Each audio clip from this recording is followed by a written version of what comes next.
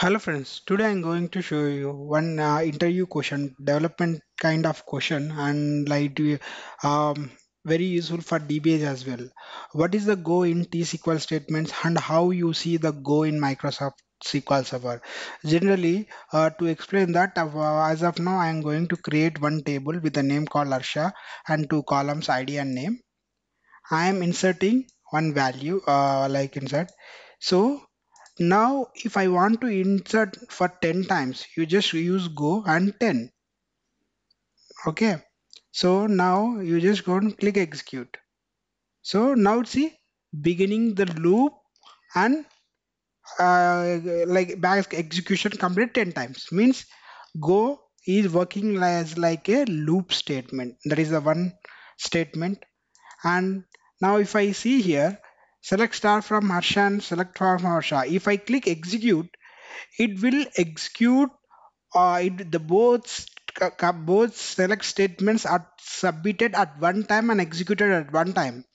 Okay, so there is no separate. I mean to say, if I click execute, it will get execute. Okay, but first I want to complete this transaction.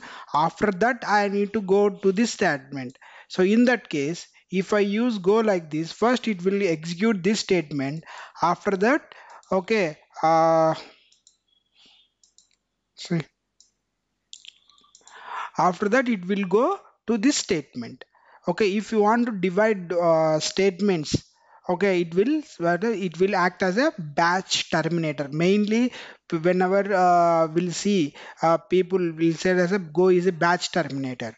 Okay, now I will show you that. So for example, is other batch terminator or not? If I see here, it will display 10 here. Now what I will do here, I'm just using go and type that. See, you will get an error. So must declare. Why? Because up to here one statement. After that, this variable will become invalid. I'm trying to print that variable, so that is not there. That's the reason. If I do that again, I need to use the same thing here down, or I need to create this thing temp tables. Okay, so this is now see, this is the loop statement, batch terminators, and one more thing is like, okay, that we need to see here in SQL CMD. Yes, type open CMD with run as administrator, type SQL CMD with it will connect the default instance. See, select star at the rate version. I'm using one command. If I press enter, so it will not show any result until unless you mention go and press enter, then only it will show. Okay, so it will act as a batch terminator, it will act as a loop, and it will act as a executor as well in from SQL CMD. And otherwise, if you see go on tools, SQL Server General, see, it's a batch separator. Okay, it's a terminator or batch separator. It is a go. If you want to use another from SMS point of view, you can use, but go, I recommend with the go only.